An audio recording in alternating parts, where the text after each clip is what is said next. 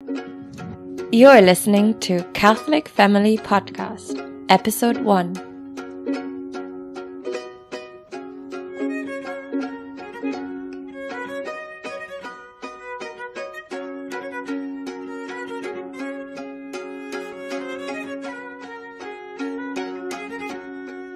All right, first ever episode of the Catholic Family Podcast. I'm Kevin Davis, and I'm here today with my first ever guest. That is Father Carlos Borja, a good friend of mine that actually we go way back, Father. Yes, we do. When was the first time? When was the first time we met? What you remember? What year would that have been? I believe. Yes, it was. I believe 2000 and either 3 or 4. That's crazy. So we're pushing 20 years of knowing each other. How scary is that? That's frightening. Where are you? Are you based in Omaha now, Father? I am. Yes, I actually have been here my entire priesthood. I just completed 8 years as a priest, and I've been here for over, I think, 17 years now. Here based in Omaha. And 17 years with my high school, my seminary, and then my priesthood. That's amazing. That's amazing. Yeah, we're going to talk a little bit about your path to the priesthood later, which I play, I would say, a very large part. I imagine you would probably see it a little differently.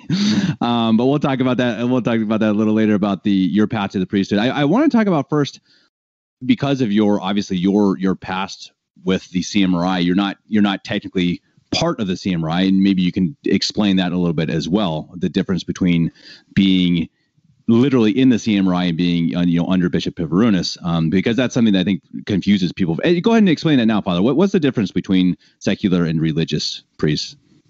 So the thing is that the CMRI priests belong to the congregation itself. So they are religious who take vows of poverty, chastity, and obedience.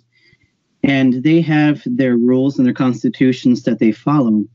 Now, the secular priests are not religious priests in that aspect of taking the 3 religious vows, but nevertheless, they work under His Excellency, Bishop Pivarunis, and he is the Superior General of the CMRI, the Congregation of Mary Immaculate Queen, and we work under the bishop, and we work with the CMRI priests. So we, like I said, are not technically a part of the congregation through means of the vows, but nevertheless, we work very closely together. And so when we say CMRI, what does that mean? What is the CMRI, Father? So the CMRI stands for the Congregation of Mary Immaculate Queen, in Latin, Congregatio Mariae Reginae Immaculatae. And it's a religious congregation that is dedicated to spreading the message of Our Lady of Fatima, and especially devoted to our Blessed Mother, and also very much preaches devotion to the Blessed Virgin Mary according to the teachings of St. Louis Marie de Montfort, especially the total consecration to Jesus through Mary. And when was this congregation founded?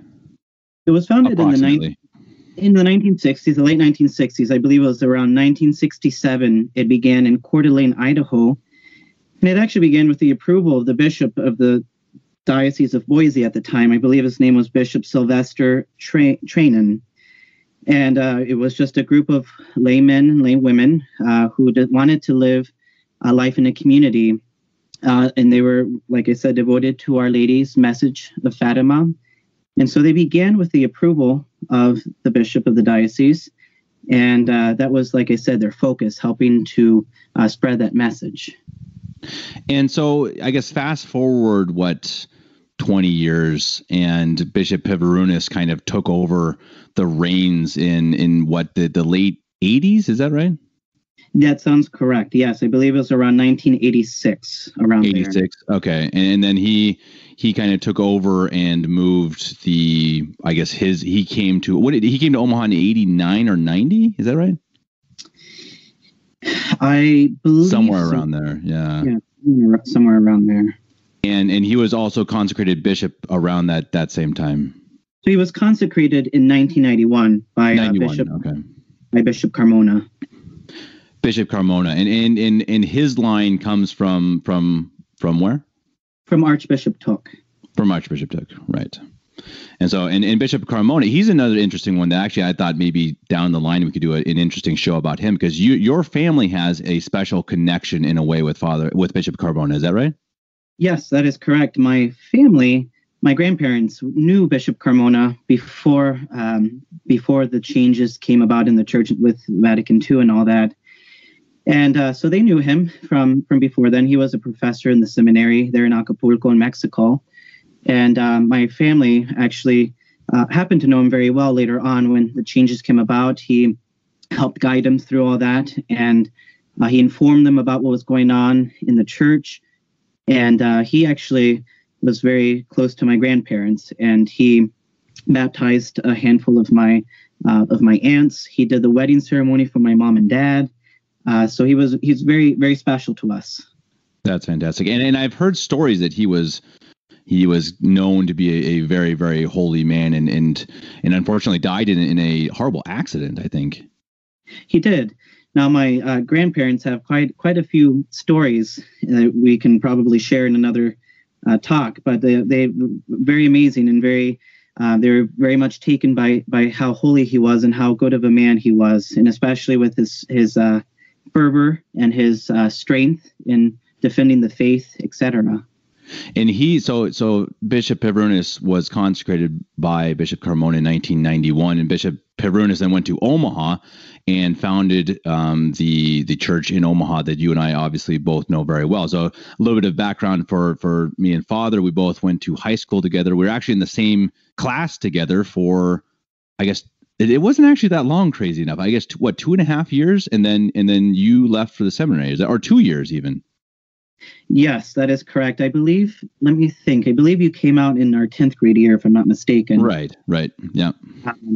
Maybe even the 9th grade year. I can't remember. No, it was 10th grade, yeah. But yes, so I 10th grade, 11th grade, and then I ended up graduating at the end of your 11th grade year. And then you ended up going to the seminary, which again we'll talk about a little bit later about your path and where we come from. But just so people know, that's why I know Father. We go back a long time because we both attended school under Bishop Pevrunis, and many of our good friends who are also priests and sisters, and also many of our classmates went on to become religious as well. And that's something I kind of want to talk about first, Father, is that I think when you and I were in high school, we talked about this before we went live, that when we were in high school, there were, I think, maybe 12 or 13 sisters of the CMD, the Congregation of the Mother of God. So a little different than the CMRI nuns, who are actually. Could you explain that real quickly, Father? Yeah. So this CMRI nuns, obviously, they belong to the Congregation of Mary Immaculate Queen. But when His Excellency moved to Omaha, there was a need for him to have sisters that were directly under him, so to say. The CMRI sisters are headquartered in Spokane, Washington at Mount St. Michael's. But he needed sisters that would help him out here in Omaha and in the surrounding areas when he moved out here, when he made Omaha his headquarters. So he founded the Congregation of Mary Immaculate, of the Mother of God of Mater Dei, the Mater Dei Sisters. And they are, like I said, directly under His Excellency, and they assist him here at the parish. And they also have branched out to other schools around the country in different states. And the CMD sisters that have grown, like you mentioned, since we were here. I believe they recently reached over 30 members in their congregation. And a lot of young vocations have joined from, and a lot of their students have gone on to enter the convent. Yeah, it's fantastic. I mean, it's really amazing. I mean, right when we were there, and so we were there when we were in high school. Then that must have been about 15 years ago, I think, when we were together in high school. And so I think, there were 12 or 13 sisters of the CMD total, and they were spread out, I think, among maybe three or four different states. By the way, the CMD, for anyone listening, the CMD are the sisters you might see often in just black and white habits. The CMRI are always in blue and white. They don't have any black, do they, Father? They're just blue and white, the CMRI. Correct. Right. Blue and white. So if you see, in the singing nuns are known as the CMRI, though I really must say the CMD sisters have really, really gotten to be quite good singers themselves. They just don't quite yet have that reputation that they have. The CMRI has also in Spokane.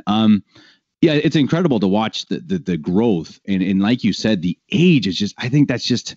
It's amazing to watch the youth. I mean, I see on Facebook. I follow some of these mothers from the parish in Omaha who take pictures. Are really fantastic photographers and very diligent in keeping up with documenting these the various steps for the priests and the seminarians and the sisters, and which is really great for people who obviously are in different countries or different states.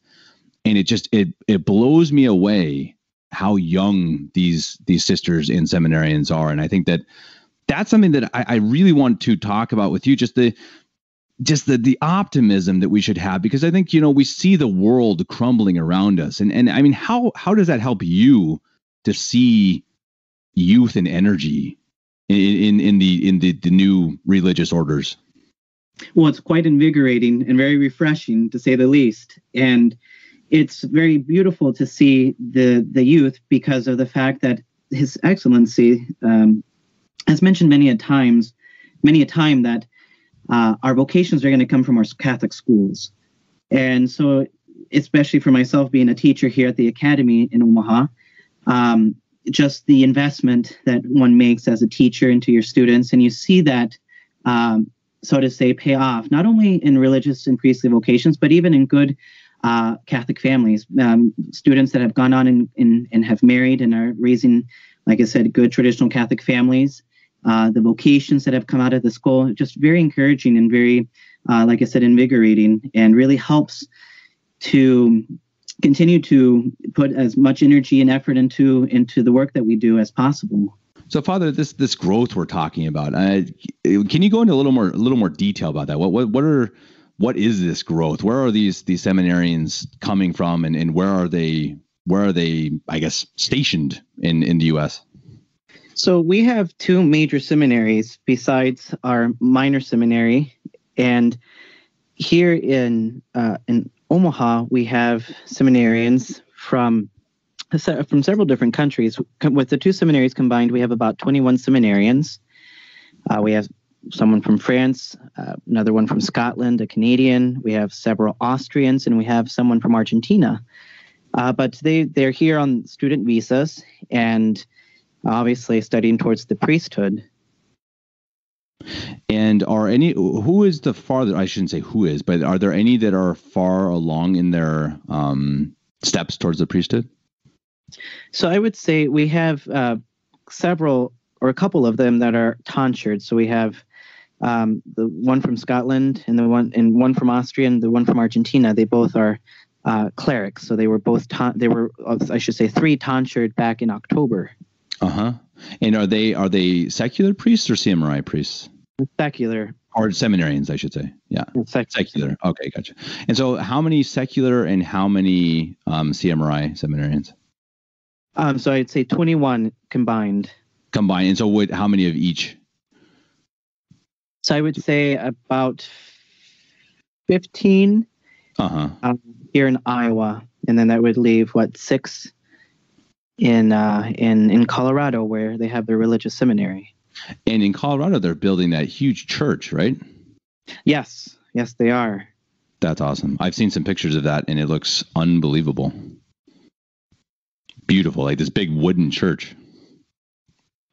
And I believe it's in the Western Slope, if I'm not mistaken, in Olathe, Colorado. Yeah, right.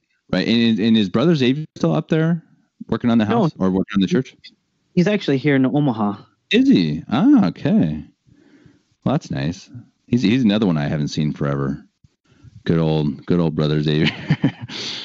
Cool. And then so you said, and then the sisters, there were 33. How many were there? I believe over 30. I think it was 30 or 31. But with awesome. The priest and the religious combined, I believe under His Excellency, he has about 130 priests and religious under his care. Whoa! But that's including Mexico. Right. So the CMRI, they have a presence here in the United States. We have about 35 states, but we also have a presence in 20 foreign countries. So we're pretty widespread in that aspect, and that's with everyone combined, with the priests and religious from different areas. And I think here, so right in Europe, you have obviously Germany here with Father Heine, and then is that counting Father Abrahamovich in Italy? And then obviously, or no, sorry, go ahead. And Father Riesling. And Father Riesling, right? And then is that counting Father Legal in France or no? Yes. Yeah, Father Legal, okay. And then Father Christoph in Russia. Mm-hmm. And then Father Leg in New Zealand. Oh, right. Wow. He has some priests in Argentina, I believe. He also has priests in Mexico. And there's a group in Brazil, Franciscans, that are under his care as well, etc. Okay. Wow, that's amazing. Yeah, it's awesome to see how it grows, even in the 15 years since I've been in, kind of part of the CMRI, and I think you start to see that exponential growth that it used to be that you'd have one priest every 3 years or so. And now you start to have these groups of priests and these groups of seminarians. And I think when it starts to grow and grow and grow, I think that's it's beautiful to watch. And I think that's also something we should also mention, obviously, is that people really should pray for vocations and pray for priests. And I mean, you can explain what's the craziest trip that a priest has to do right now? Is there a really crazy one anymore for driving? Well, before Father Gackel was stationed in Arkansas, he was driving, I believe it was 10, 11 hours one way on mission, and covering several missions while he was down there, and then driving back to teach for school. So I would say that was pretty crazy mass route that he had. Unbelievable. And I think this, again, I think anyone listening to this, we cannot state enough how much prayers the priests need, and not just obviously for their physical well-being and staying awake while they drive, but of course for their spiritual well-being, because they are obviously always under attack from the devil, who sees this strength coming from the CMRI and sees the success, in more and more vocations, and of course will always try to attack them more and more because of that. And that's one thing that I mentioned to people, is the fact that it's not just a matter of, for people, the laity, of thinking, what the priest does for me, but what can I do for the priest and the religious? They definitely need my prayers and my sacrifices as well. And just that whole aspect of it's a two-way road, and we give and we receive, etc. Yeah, and I think. And right, and I think be supportive of the priest too, and that this has really struck me one time. I think it was even with you, Father, that I was going through some pretty minor issue in my life, and I think I texted you or I called you a couple of times. I'm just kind of laying out my whole issues to you, and Father, help me, whatever. And it wasn't not the end of the world, but at the time it seemed like it. And then it kind of hit me. I think maybe days, weeks later, it's kind of like, I don't think I even asked how Father was doing, and that's something we really need to remember. Like you say, I mean, let's not forget the priests. They are here to help us, but for goodness sake, let's remember them and pray for them. And as you say, sacrifice for them, because, if we don't, then that is to our detriment as well as to theirs, obviously. Exactly. And so I guess that's a good segue into your vocation, Father, and how that came about. When did that start? When was that spark? What was there a spark that whispered in your ear, hey, maybe I should be a priest? Yeah, so I actually grew up in an independent chapel in Oklahoma City. I grew up at Our Lady Queen of Angels in Oklahoma City. It was an independent chapel under a priest by the name of Father Graham Walters. And if you've ever read the book put out by Angelus Press, it's Priest, Where is Thy Mass? Mass, Where is Thy Priest? They have a section in there on Father Graham Walters, but he was an older priest who was ordained in the early 60s before the changes came about in the church. And so he had this chapel there, and it was a small chapel. And I was, like I mentioned earlier, I never was exposed to other priests besides my parish priest, Father Walters. And he was an older man. And when I started serving, I didn't even think of a religious or a priestly vocation at the time. I started serving, I believe I was about 10 or 11. And so it is when I began coming to Catholic school, I believe I was 12 at the time, that was really when it hit me, when I started to really think about priestly vocation. And as I mentioned, it was because of the fact that I was exposed to priests that were younger, religious, the bishop, like I said, the sisters, and it really got me thinking. So it was, for me, I feel like it was kind of hit me, so to say, all of a sudden. When I first came to school out here, I believe it was in 2002, and it wasn't too much after I came here, maybe a month or two after, it just really started to wear on me, or I started to really think about it. Mm-hmm. And it was, like I said, mainly because of that influence that I was around, the good influence of the priest and the religious. Up to that time, like I said, never thought about it. Only ever knew one priest, and the example of my teachers, etc., was what helped spark that desire in me to give my life to God. And I have to interrupt here real quickly, Father, because I obviously knew you in this time around 2004, 2005. And when I first met you, I kind of thought you were this very shy, kind of strange kid. I mean, that's honestly how I felt for the first couple weeks or couple months. You weren't really kind of the cool guy. You know, I wasn't really sure what to think about you. And a couple months into the school year, I got chicken pox. And I mean, I really got chicken pox. I mean, one of the stories I remember from having the chicken pox, I had these scabs all over my face. And I think the bishop didn't believe really that I was that sick, or maybe he just came to check on me. I don't honestly know, but he knocked on the door. I opened it up, and he literally took a step backwards. He was like, "Oh!" So the bishop never questioned it again that I had chickenpox. So I was really, really sick, and I just remember that Father, you came along, and you brought me food, and you kind of checked on me, and you cared, kind of what was going on, and that really struck me. That was honestly, I think, for my side at least, where our friendship began. In that time from seeing you as being this kind of awkward kid to like, hey, you know what? He's actually pretty okay. And I think that was kind of where our relationship began, because I had chickenpox. And here we are, 15 years later, Skyping. I'm in Germany and you're in Omaha, and we've had some fun times in between. And so when you were, after being in high school, you joined the seminary. How old were you when you first joined the seminary?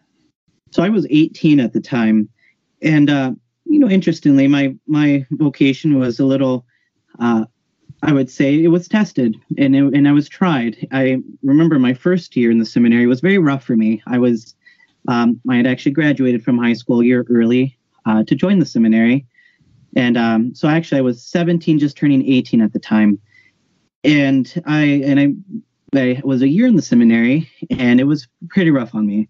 And I started to question myself. Is this really what I want to do? Is this what God is calling me to do? And I remember speaking to the bishop about it and asking for his advice. And one thing that really struck me was he said, do God's will. And I thought to myself, okay, do God's will. What is that? Right. And I prayed and discerned, and I decided to leave the seminary, actually, after that first year. And I decided to go back home, back to Oklahoma, and I ended up going to college for a couple of years. But during that time, I just always remembered the bishop's words, do God's will.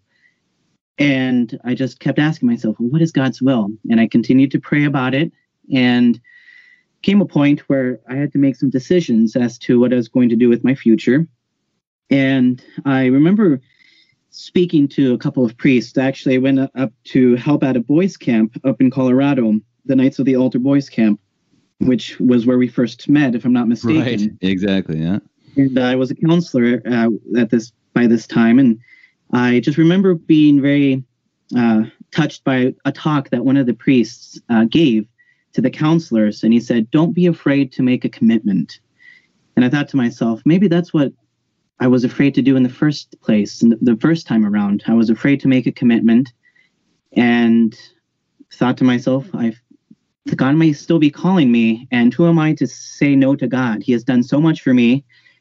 He's redeemed me. He's died on the cross for me. And if this is what he's asking of me, who am I to refuse him what he wants and what he's asking of me? So I remember speaking to the priest after the talk, and he encouraged me to go back to the seminary and give it another shot. So I made up my mind then and there to go back to the seminary. And after speaking to His Excellency, he immediately said, "Yep, we'll expect you here in a couple of weeks by the time we begin classes." And that was what happened. So it was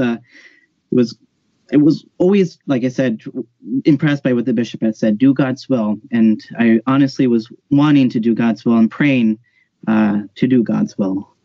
And sometimes it's the smallest things, or the smallest sentences, right, with the biggest impact. I think that is absolutely true. And I think that's a good example for anyone, that you never know what you might say that can affect anyone about anything, right? I mean, I think that's a really good point, that especially people who are in developmental years, I mean, anything you say could affect them positively or negatively. And I think obviously that's happened in my life. I think that's happened in most people's lives, that especially if you're in a place of leadership or people who look up to you, I mean, how important is it to be careful what you say and be careful what you tell people, and to always have in mind that it could be taken very, very seriously. And I think you made a really good point too about commitment. That's such a good point. I think in the day to day that our generation and the younger generations especially, I think, really lack that ability to commit, that they're afraid that maybe something better could come along, or that something else might be right. And I think eventually you do just have to say, nope, no, this is what I'm going to do. And as we see with you, you committed, and here you are. And you've been a priest 8 years, and yeah, staying strong, I guess. I mean, you're kind of, what is your role in Omaha, Father? So I helped His Excellency out here in the parish. So I would be considered an assistant priest, assistant pastor here, along with 2 other priests that are stationed here. And I help out in the academy, in the high school in particular. And I teach. And then on the weekends, I go out to mission. I am pastor of Our Lady of the Snow in Denver, Colorado. So I travel out there every weekend and take care of the parish and anything that needs to be taken care of. And during the week, I come back here and teach at the school and help out with anything else that needs to be taken care of here in the parish in Omaha. So do you drive or do you fly to Denver? So Our Lady of the Snow is in Denver. That's my former parish as well. So we have another connection there. Yes. So I fly out every weekend. So I teach Monday through Friday. On Friday after school, I head to the airport and I take a flight out, and it's an hour flight versus 8 hours of driving. Right. That's a little easier. Yeah, that could be worse. And has that been a problem with the virus and whatnot? Is it a problem to fly, or has it been fairly okay? I haven't had any problems at all. Okay. It's been pretty easy. Flights have been, I haven't had any major delays or any cancellations, and I've been doing it since July. I've been flying back and forth since July, and haven't had any major issues. Oh, that's good. That is good. So I guess I wanted to ask you regarding your vocation. Is there anything that has come unexpected? Like is it, what has happened in this vocation that is something you didn't expect going into it? Well, I'm putting you on the spot, and I didn't prepare you for that question, but it hits me now. So I didn't really set any expectations for myself, to be honest. I just came wanting to do God's will, and I said, whatever that is, so be it. And I have to chuckle and have to tell you this little story. But when I was a deacon, when we are deacons, we are invited to our priest meetings We have biannual priest meetings with the secular priests and the CMRI priests meet together twice a year, or used to, and we would discuss topics of pertaining to moral theology, pastoral issues, etc. But as a deacon, I was coming to my first priest meeting, and the bishop said before the meetings that he was going to give me my assignment. And so he was going to tell me where I was going to be stationed once I was ordained. So I remember being very nervous and being very anxious. Oh, okay, this is it. I'm going to find out where I'm going to be placed once I'm ordained. So I remember spending some time in chapel and really just asking the good Lord to, to help me accept His will and to put me in the best place that I would be able to do the most amount of good. And so, like I said, I was very nervous and very anxious. So we begin our meetings, and the first thing the bishop says is going to give Carlos his assignment. And he pulls out 3 books. So he had the sisters print out some things and paste them onto some vocab books that so he gave them to me. He said, the first one, we're gonna go Father. We're gonna put Father to the missions in Africa. And I was just really startled and very taken aback by that. Missions in Africa? We don't have any missions there. So he pulled out one book. He said, how to learn Swahili in 2 weeks. Another one was how to live on $5 a day in Nigeria. And then I can't remember what the third one was, but he just totally pulled a little joke on me. And oh, it's beautiful. After the fact, he said, when we don't have missions there, Father, Carlos, you're gonna be staying here in Omaha to help out. That's awesome. Anyway, so was that easier or harder than Africa would have been? That's the true question, right? No, Omaha is a beautiful place. And I mean, anyone who's been there and been around His Excellency the Bishop and have been around the seminarians and the priests and the nuns, it's an amazing thing that it's kind of timeless. And I think it probably mostly revolves around the bishop, that it's often different faces and people are changing and the kids are always different, but it somehow remains the same. And I think that's really, for me, that's one of the most beautiful things about Omaha, that I can go back, now again, 15 years later from the first time I went there, and it's very different, but it's very much the same. And that's something that's really special for me. And just to have the nostalgia, but also to have the comfort of it is beautiful. But it's also pure chaos, as we both know as well, that there is also something about Omaha that is organized chaos, I think, is what we used to say. And that's, I think it's an interesting thing too, to see the strength and the preparedness that religious come out of Omaha with, because it's kind of this this nitty gritty, I think compared to other seminaries, it's got this real toughness. I think the bishop has that in him, that kind of that down to earthness. You know what I mean? And maybe I'm describing it wrong, but I don't know if that makes sense. No, it's very practical and interesting, because we have a priest in Russia who came to the seminary here, Father Christoph, but he said that this is the best seminary out there. And he said the reason, because it prepares you for the real world. And it prepares you how to deal with people and how to deal with multiple demands on your time, etc. And I agree. And it's a nice thing, but I think what I see more and more even is also with that very down to earth, very I don't even know how to describe it, comfortable, almost country style that there is in Omaha.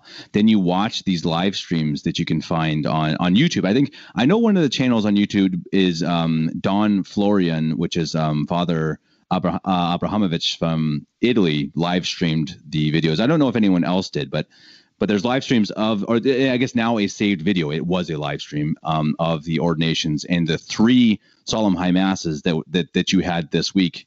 And I just see the beauty of it. I mean, really, it's just there's nothing like it. There's nothing like it on earth. Now, obviously, there's nothing like the holy sacrifice of the Mass. Of course, that is the most important thing we could ever possibly attend. But you watch these beautiful ceremonies, and it even live streamed, even with not a great camera, it's incredibly touching. Mm-hmm.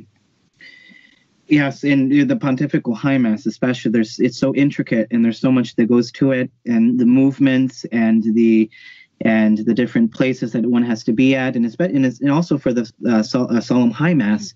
But yes, very, very beautiful, and there's just a beauty that is not of this world, and it just truly it shows forth that this is of God, that this is from above, so to say. Absolutely. And I think it's inspiring. I mean, really, anyone listening to this, definitely go and find these videos. Maybe I'll even link them to this video because even if you can't be there, even if it's not live, it is really a beautiful, beautiful thing to watch and to hear the choir. And that's something else too. I mean, really interesting with the different choir and the different masses they sing. And I think the different cultures, and I think that's something that we mentioned before the stream, was that the three different priests are extremely different cultures, right?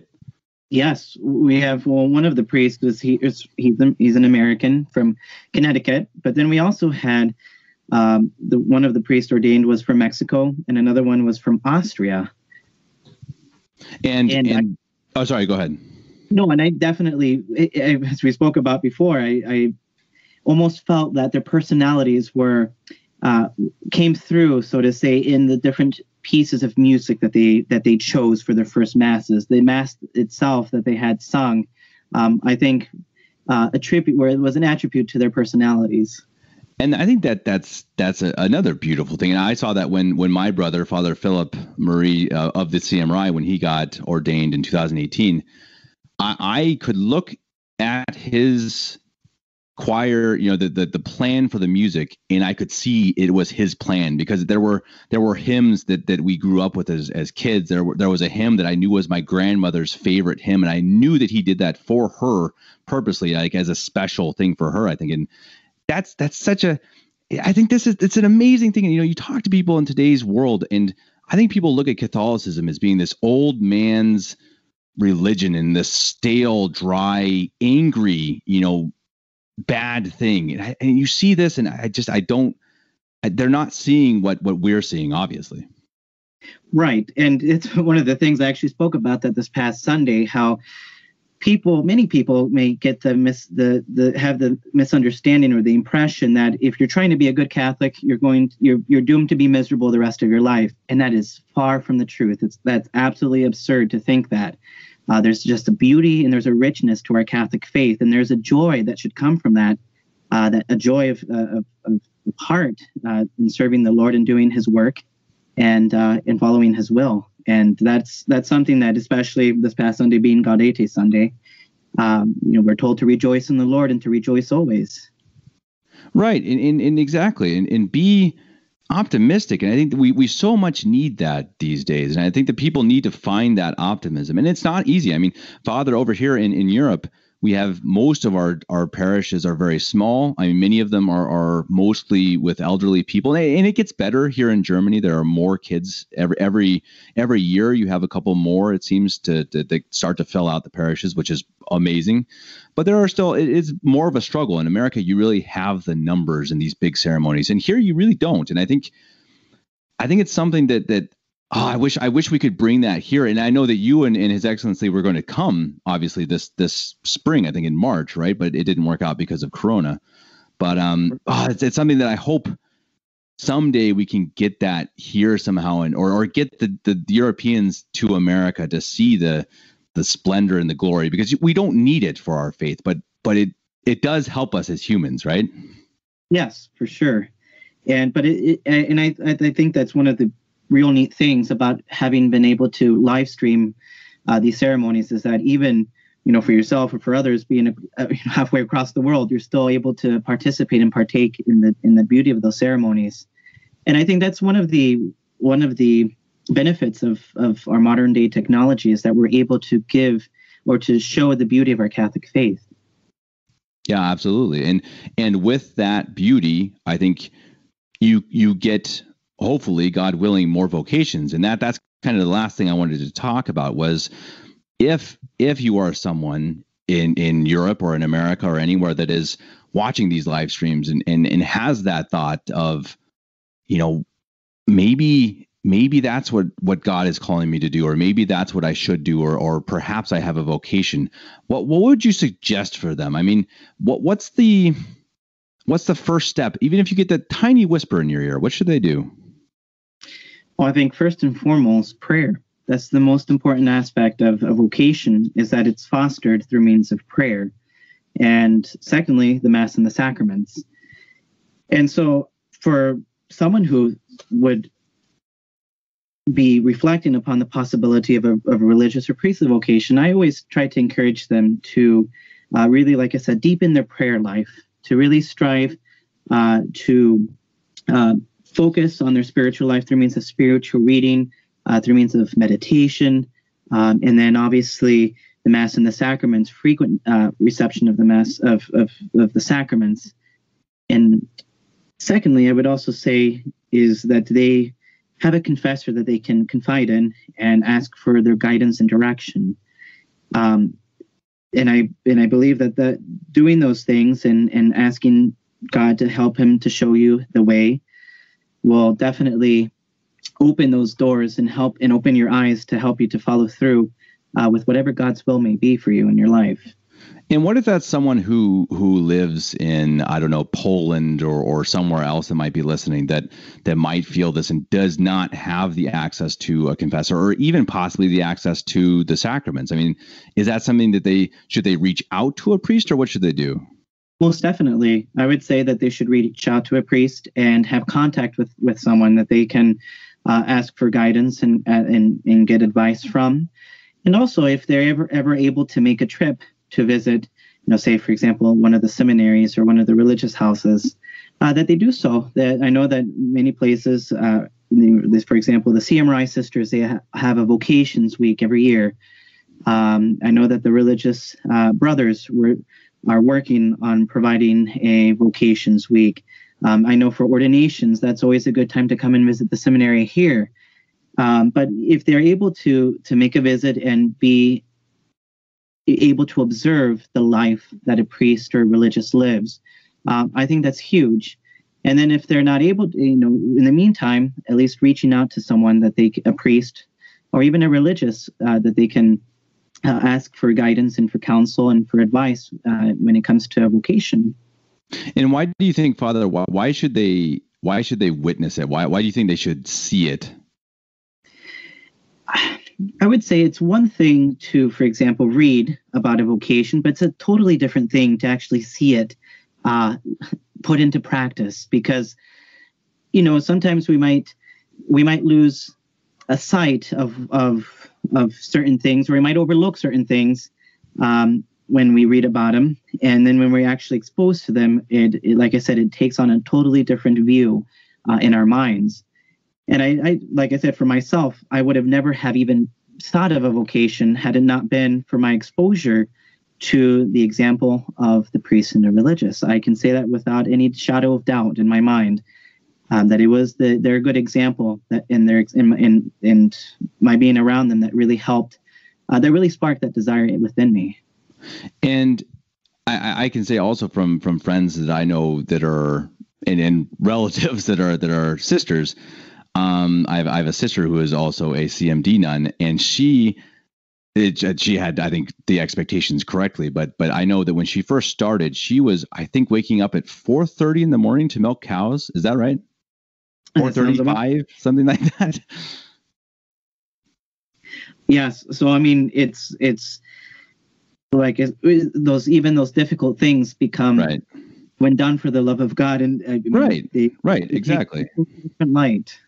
Right, and I think that and if you, I guess my point being that you don't want to only have the idea that these videos of the solemn mass and the beautiful choir, that's not the only part of it. Obviously, most of it even is the nitty gritty and the everyday life of hard work and labor and doing things that you yourself obviously probably don't want to do. I don't think my sister ever wanted to get up herself, at 4:00 in the morning to milk cows. That's not a natural thing to want to do, but it's obviously something that she did for the love of God and to, further herself in that vocation and in obedience and whatnot. But I think that that's something that you do obviously have to go in with the right perspective. But I think you can speak to that too, that this is with any vocation in life, right?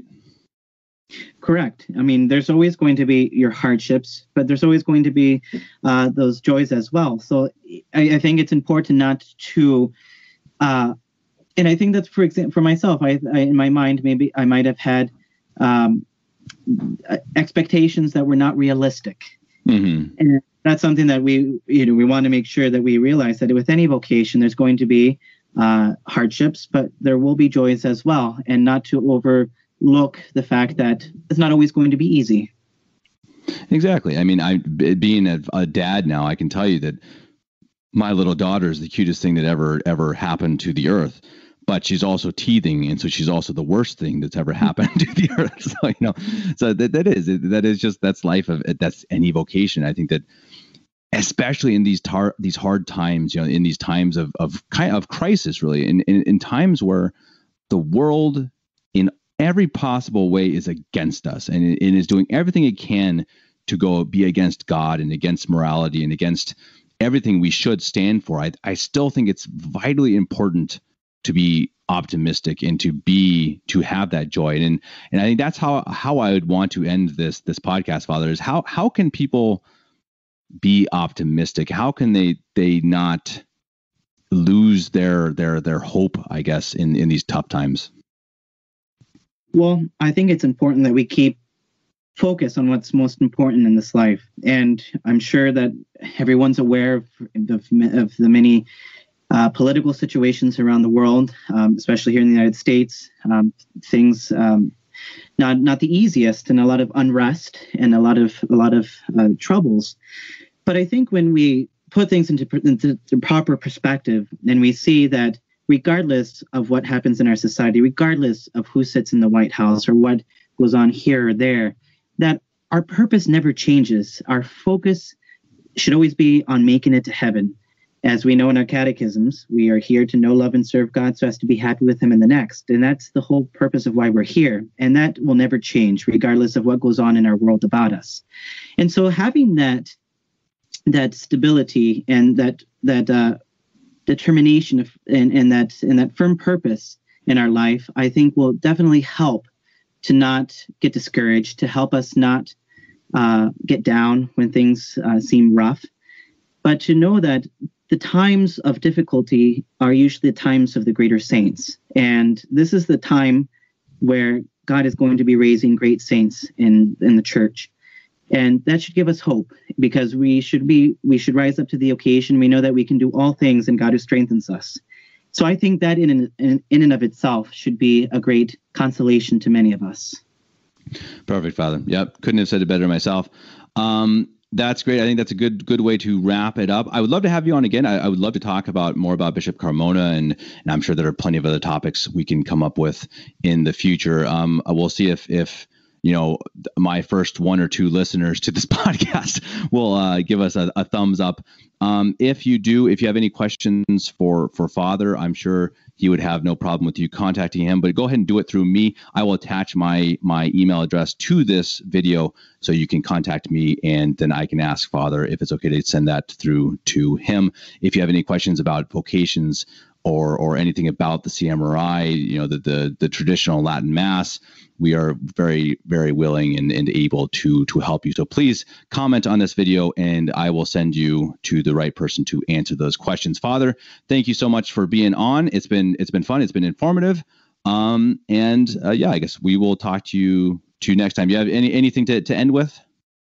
Nope. It's been a pleasure. Thank you so much. Awesome. Thanks, Father. God bless. All right. God bless you too.